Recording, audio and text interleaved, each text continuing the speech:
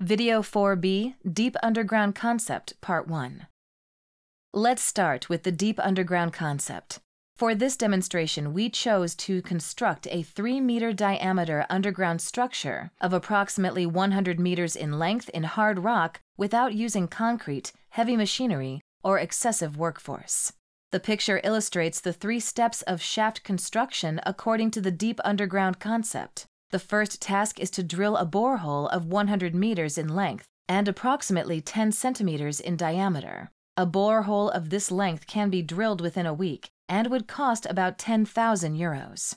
The second step involves widening the borehole to a final diameter of 3 meters by removing small particles from boundaries and transporting them out of the borehole with fans or pumps. After completion, it is possible to drill another borehole from the bottom and repeat the entire procedure from a different base point.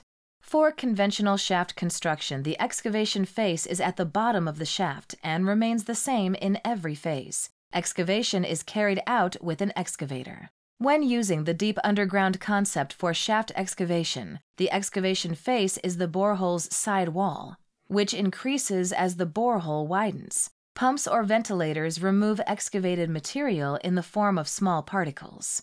The process is similar when working on tunnels, but the direction shifts. The key difference lies in the approach to excavation faces.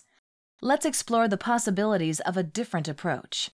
As previously mentioned, the average daily advance of a shaft is limited to about 1 meter due to safety and transportation concerns. Using the traditional method, a 100-meter deep shaft with a 3-meter diameter would take approximately 100 days to excavate.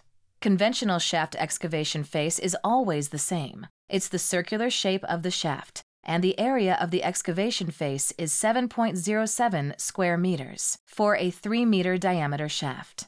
According to the deep underground concept, the excavation face is the perimeter of the current borehole multiplied by the length of the hole, 31.4 square meters, when the diameter of the borehole is 10 centimeters and nearly 1,000 square meters when the diameter of the hole is close to the final 3-meter diameter. The deep underground concept addresses the main limitation of conventional construction, as shown in the graph. It allows excavation on a much larger area, over 4 times bigger at the beginning, and more than 135 times bigger at the end than conventional underground construction.